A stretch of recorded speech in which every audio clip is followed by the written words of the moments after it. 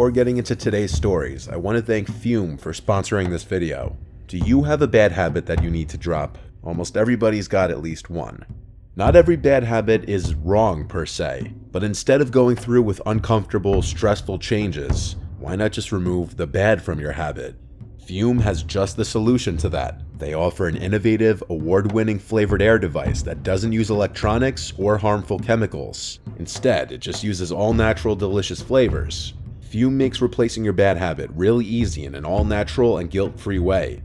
Base was launched in January. It's a weighted stand to rest your Fume on when not in use, with a magnet inside that keeps your Fume attached.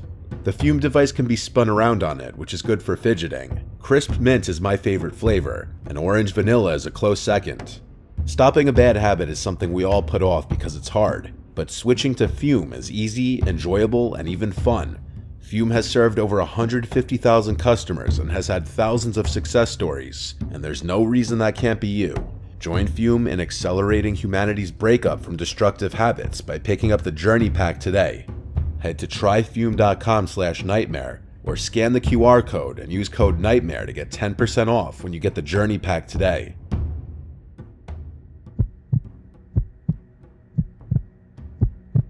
It was supposed to be one of, if not the last delivery of the night for me. I was working at this pizzeria called Leonardo's. One of my bosses, Frank, was on the night shift with me. He would choose who does what delivery. We got an order for a couple regular pizzas. He gave me a piece of paper with the address on it and the person's phone number. This was in 2009. I didn't have a cell phone that had GPS, just a bare-bones flip phone. I also didn't have one of those Garmin GPSs. I still had to use an old-school book of maps to find my way around when doing deliveries. The name of the street that this house I was doing my last delivery for was something along the lines of Willows Road. I can't remember the house number, nor do I remember the name given for the order, but I do remember having the hardest time finding the place. It was in this really rural town with nothing but woods, farmland, and more woods. The lack of streetlights also didn't help. I had to pull over a few times and turn on the interior lights as I checked the map again. It was a very stress-inducing situation whenever I couldn't find a house. I was on a very quiet, dark, and confusing road when I decided to just call the number on the paper my boss gave me. The phone rang a bunch of times. It seemed that there was no answering machine set up to it. It had to have rung about 10 times before someone picked up, and I waited for someone to say hello. When no one did, I said it, and then a voice on the other end said it back. It was a low, deep, yet soft voice. I said, "This is the pizza guy. I'm just having a hard time finding your place." He explained that his driveway was easy to miss and looks like just a dirt trail. He talked in a very slow, monotone voice as he described the surroundings of his driveway to help me find it, and eventually I did. I turned my car onto this pretty narrow dirt path. It was definitely easy to miss. It took about 30 seconds of me driving slowly and carefully up it until I saw this small, one-story house come into view. There was a faint orange glow from inside the house that could be seen through one of the windows. I parked my car next to the only other vehicle in sight, this jalopy of a pickup truck. I grabbed the 2 pizzas from the passenger seat and walked to the front door of the house. I looked for a doorbell, couldn't find one, so I knocked on the door. I heard muffled music from inside the house. Then I heard footsteps approaching the door, stop, and then after maybe 10 seconds, the door cracked open, and I saw a quarter of someone's face. I literally could just see one of their eyes peeking out at me. I nervously said, "Hey, you ordered the pizza, right?" The guy said, "Oh yes, the pizza." I recognized the voice from the phone call from before. There was a weird pause.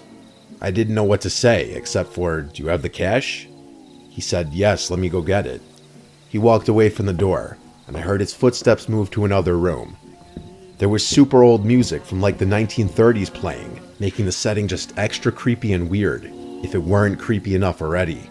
Then the door started slowly inching open on its own, revealing more and more of this dimly lit room. Everything about the interior of this place seemed super old. There were metal sheets on the floor, presumably covering holes in the floor. The couch looked like it was from a different century. Hell, all of the furniture did.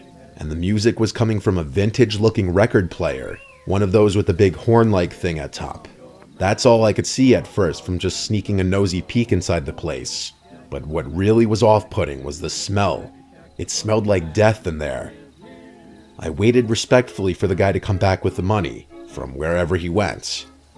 When enough time passed that I felt like it was getting weird, I knocked on the open door, took a peek inside, and said, "Sir?" The man's voice came from another room, saying, "Yes, would you mind coming into the kitchen, please?" My coworkers and bosses always advised against stepping into anyone's house if you didn't have to. That advice seemed especially relevant for this circumstance. I heard what the man said, but I still responded, "Can you repeat that?" He repeated, "Can you come to the kitchen, please?" I stepped inside, and I honestly felt like my feet were gonna crash through the floor.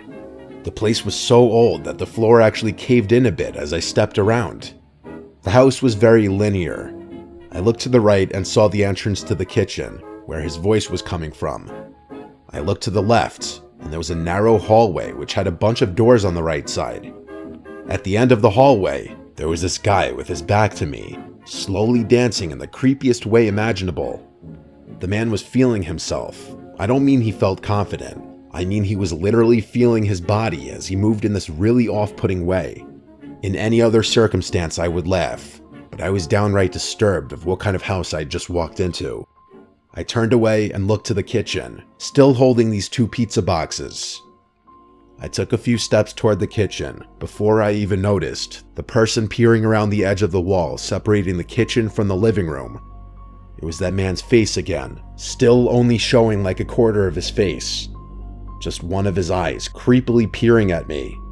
The only thoughts I had in this moment were what the fuck, and should I just leave? I repeated what I said at the front door moments ago, asking him again if he has the cash. The man didn't respond. He started to just giggle, or I don't even know what I'd call it, because the laugh was so deep in pitch, but it was so subtle and soft.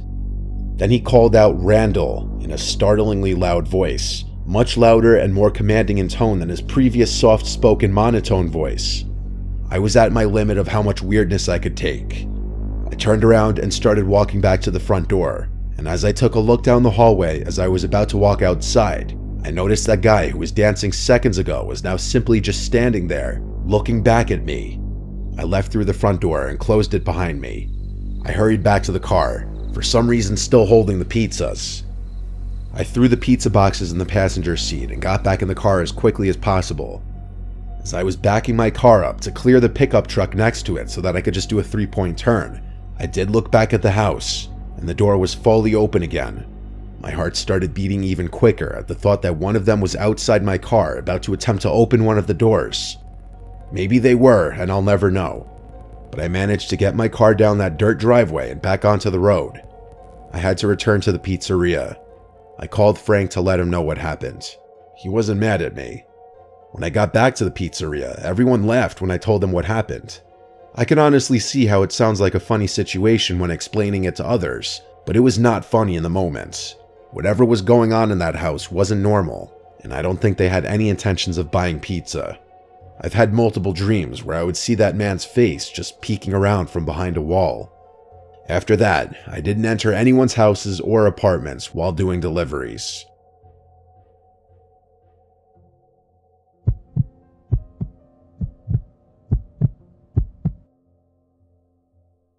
I'm currently 20 years old, although at the time of the story I was 19. I live in Newark, Delaware, a usually small and quiet town. That is, until college season rolls around in the fall and spring.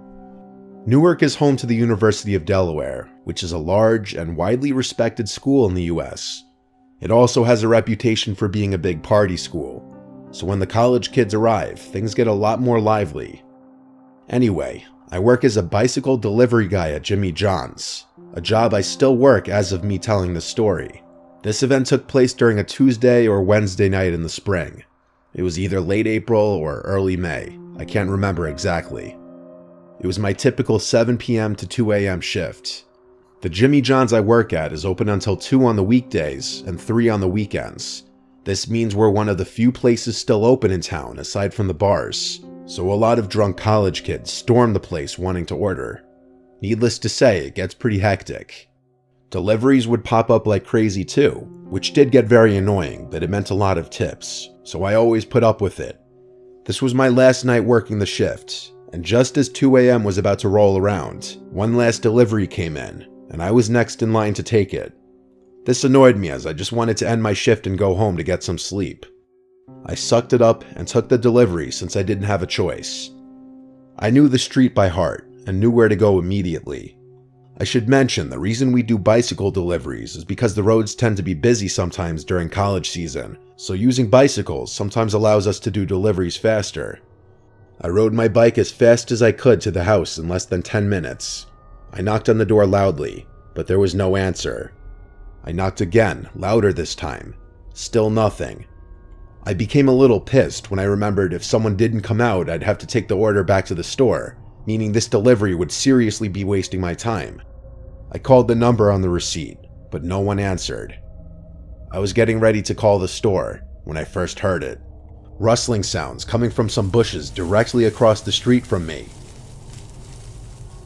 I figured it was probably the wind, but decided to look anyway. When I did, I felt my stomach drop as a strong sense of dread flowed through me. I saw the dark figure of a person directly across the street from me in someone's yard, crouched behind a few bushes, and even though I couldn't make out any facial features, I knew that he or she, though I figured it was a he, was looking right at me. My heart was racing, but it didn't seem like he noticed that I noticed him. I pretended to not notice him and knocked loudly on the door again. Still, there was no answer. I began to grow more and more panicked, wondering whether or not this could be a trap. I did a quick glance, and the person was still crouched behind the bushes, watching me. I just wanted to get the hell out of there, so I decided to just continuously knock on the door as loud as possible until someone answered. It felt like hours that I was knocking, but eventually someone stumbled out from one of the rooms and sluggishly answered the door, sounding pissed. When I told him about the order, he told me that he didn't order, so that it was probably his roommate instead. To my misfortune, the person who actually ordered was upstairs in his room, passed out drunk. How he could have passed out so quickly after he ordered is still beyond me. The guy went upstairs to try and get him. Not even a minute after he went upstairs, I suddenly heard more rustling and did a quick glance back. When I did, I noticed the man had moved a little closer, probably to get a better view of me. I could tell he was still watching me. My fear intensified.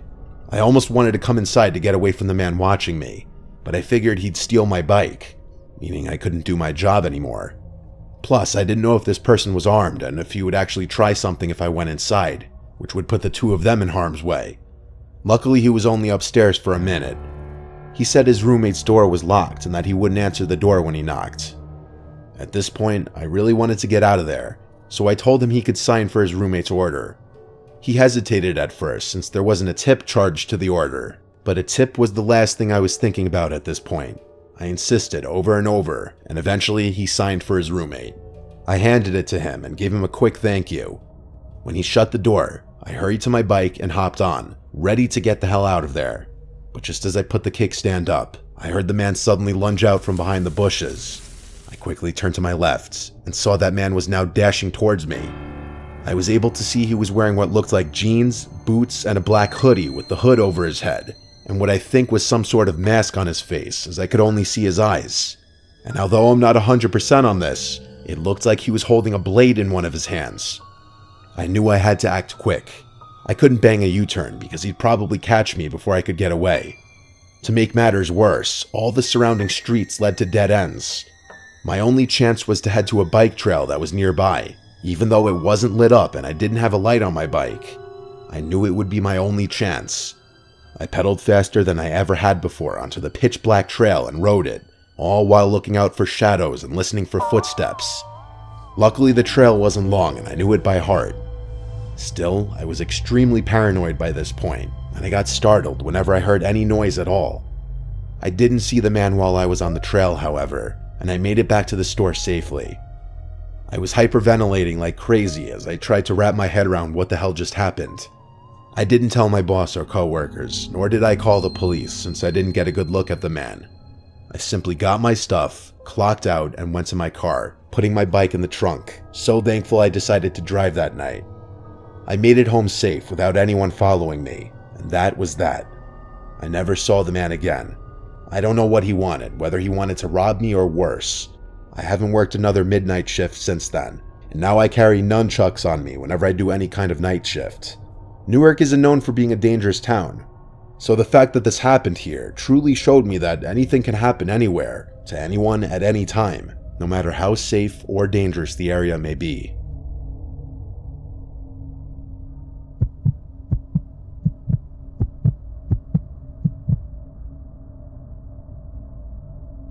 I used to deliver for Uber Eats. I was having trouble paying off my student loans, so I was hustling to make whatever cash I could.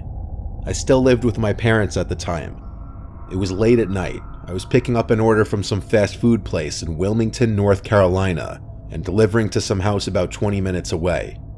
I often did late night deliveries and Uber rides because the pay was higher and I could bang out more deliveries and rides without traffic. I was already en route to the address.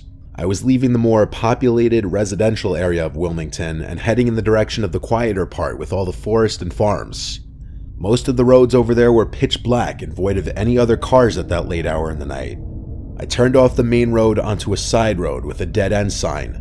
This was the road the directions were taking me, where the address was. I was brought to the last house on this road. The lights to almost every little house on the stretch were off. It was just pitch black. Even the house that I was supposed to be delivering the food to. I had to keep my car headlights on just to even see, and just so I wouldn't trip on anything, I also was using my flashlight on my phone to navigate my way to the porch of this house. I'm not lying when I say there was not a single light on. I even felt the overgrown grass rubbing on my shins as I walked to the front door. This didn't feel right. I pressed the doorbell button but didn't hear a ring, so I knocked. The customer had their delivery preference to be contact delivery, which means I'd have to actually physically hand it off to him or her. I messaged the customer that I'm at the front door and asked him if he could confirm the address. He read it right away and responded, "Give me a second." I replied, "Okay." He read it. I waited in the dark, looking at the windows of the house, waiting for a light inside to turn on. I was thinking there's no way this is the right house. I followed up again, asking him if he could type out his address. He started typing. It took a while before he sent a message saying, "I see you, you're at the right house." The next thing I realized was that there were no cars anywhere. This was making no sense. I asked the customer to confirm what kind of car he sees outside. He replied that he sees my light. Well, that pretty much confirmed that I was at the correct address, but it didn't make this any less sketchy. I started to just inch away from the door to the house just because I didn't want to be on top of it as they opened the door. But the door never opened, no matter how many times I messaged the customer on the Uber Eats app. I was starting to suspect this was some kind of scam to get free food. Then I heard a voice come from outside in the darkness surrounding me. It was a male's voice calling, "Over here." I started to wave my flashlight all over the place, trying to reveal whoever just said that. I said out loud, "I'm leaving the food on the front porch over here." I didn't know who I was talking to, nor could I see them. I was terrified I was about to be attacked, so I walked back to my car, not trying to draw attention by running.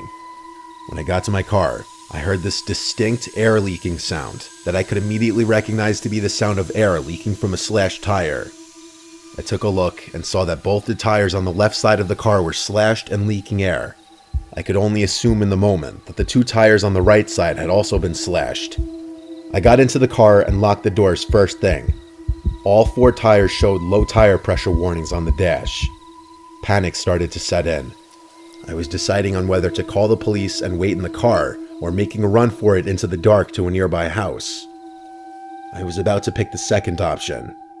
I turned off the headlights on my car and was about to get out of the car, but I noticed someone standing outside my window. I screamed my soul out, and then I realized that there were at least 4 people standing outside of my car, one at every window. They all had on masks covering their faces. I was surrounded. One of them yelled at me to get out of the car now. I didn't know if one of them had a gun or not, and I knew that if they did, by the time I turn on the car and attempt to drive away with 4 flats, I'd have been shot dead already. I yelled through the window asking if they're just looking to rob me, and one of them said if I gave them everything on me, they'd let me go. I agreed to do so and unlocked the door. The second I did, the guy outside my door opened it and forcefully pulled me out. At this point, I was beaten and kicked by at least 3 of the guys.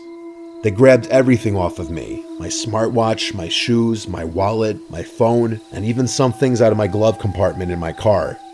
I was left on the ground as however many men there actually were ran away into the darkness, and I was alone. I blacked out from here, and the next thing I remember is waking up probably half an hour later, still laying on the grass next to my car. They'd stolen even my keys. I managed to get up and navigate myself to the nearest source of light I could find in the distance, which was a small house all the way up the street closer to the main road.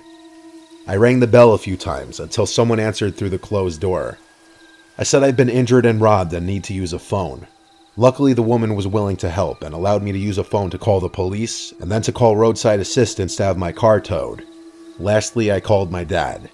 After police showed up, I was taken back to my car and they did a short investigation and took as much information as I could give them. After my car was towed away, my dad came to pick me up and bring me home. We left after my car was towed away. My phone's last location was down the street from the incident, and it hadn't been turned on since the night before, meaning they probably destroyed the phone. The next day, I gave even more information to some detectives regarding my Uber Eats account, and they rather quickly were able to trace the customer account back to a guy named Logan, who, long story short, allegedly lost his phone and wallet, and whoever found or stole them was the one to call the Uber Eats delivery with the intention of robbing me. Basically what I'm saying is whoever did this to me got away with it. The house that they set this up at was a vacant house for sale.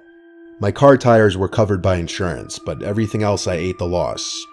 And this was a painful and expensive, but also valuable lesson to not be so naive ever again in a situation like that. I stopped deliveries for a few months. Then I went back to doing daytime deliveries.